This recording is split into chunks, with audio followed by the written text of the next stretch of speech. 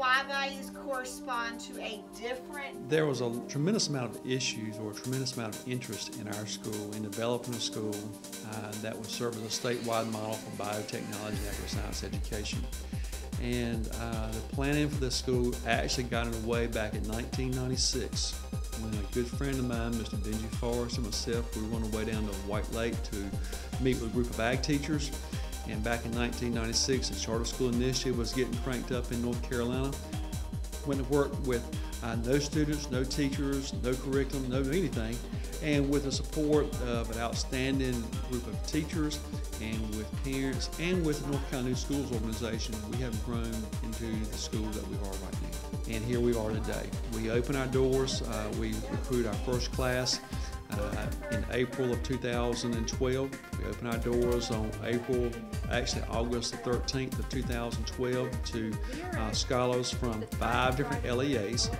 We bring students in from Beaufort County, from Martin County, from Tyrrell County, from Washington County, and Pitt County. One thing that makes our school very unique is that we are located on the Vernon James Research Center. And we are able to partner our students both with NC State and with NCDA. Our curriculum right now, with only having a 9th and a 10th grade, they take in 9th grade what we call agricultural applications as far as their ag class is concerned. And that covers a modge podge of everything. They get a little bit of horticulture, a little bit of animal science, biotechnology, environmental and natural resources, and then the basic histories of ag education, where we came from, the importance of the FFA, and why we are where we are today. We have a website, www.neregionalschool.org, and a lot of our recruitment is actually done by word of mouth. People are beginning to hear about us. They're seeing us on television. They're seeing us, in print media from that standpoint. So we've received a lot of very positive exposure from that standpoint. But the formal recruiting begins with a person from our school going into local schools and talking about the Northeast Regional School of Biotechnology and Agriscience. There we talk to 8th grade students about our program and about our presentation and about what the opportunities that exist for this school, and us being an early college, a 5-year program where students receive their high school graduation credentials as well as 2 years of college credit that they can go and take to any 4-year university that they so desire, and no cost to them. And of course, a big emphasis on our school is first-generation college families. About 65% of our student body are true first-generation college families at this point in time. Their math curriculum is the integrated math program. It's the Common Core. Their English classes are tied together as a humanities course where they have their English and their history together. And their science courses, our freshmen take earth and environmental science and then physics. So we have freshmen that are completing their first semester in physics right now. So the soils that tend to give that traffic pan are the ones where you have that most sand. So if you were plowing to get rid of the traffic pan, how deep would you have to plow? All of our students are FFA members. All of our students are required to have what we call as a supervised agricultural experience, or SAE.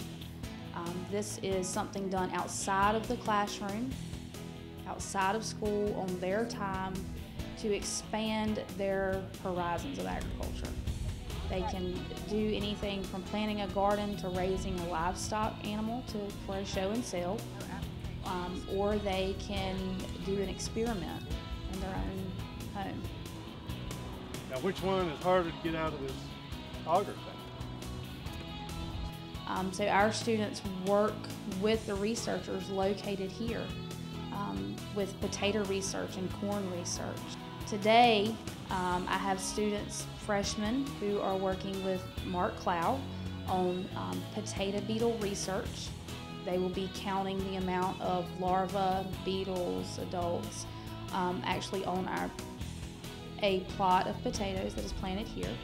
And then I have a set of sophomores that are working on some soil science with Dr. Carl Crozier. And they're going to be looking at the different concepts of soil, breakup, makeup, that kind of thing.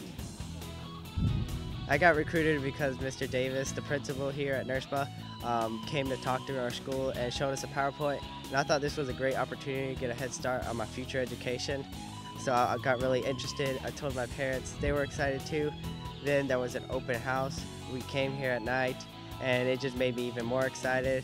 I applied to it, I got the interview, and I think I did really well, and I got in. And when I came to the school, I was just amazed at all the opportunities that I got to have.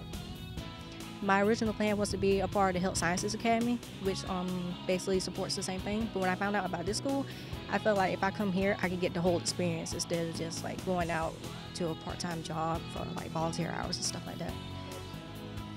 So it just gives me a better view of what it's like to be out here and how hard the farmers work to get our food and stuff. It just makes me more appreciative of what I have.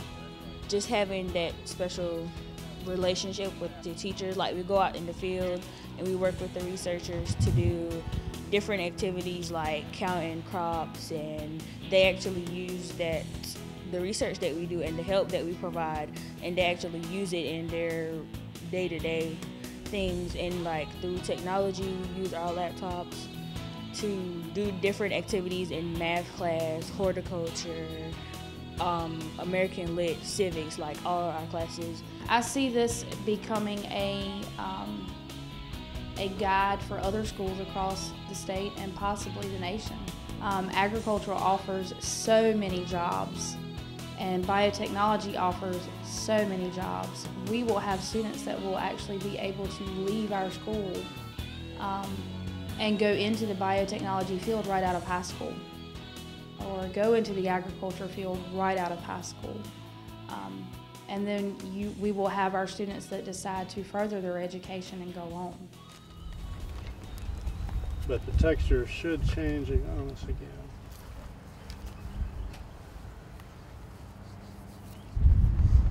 Is that a little bit more sand in there? See what you got.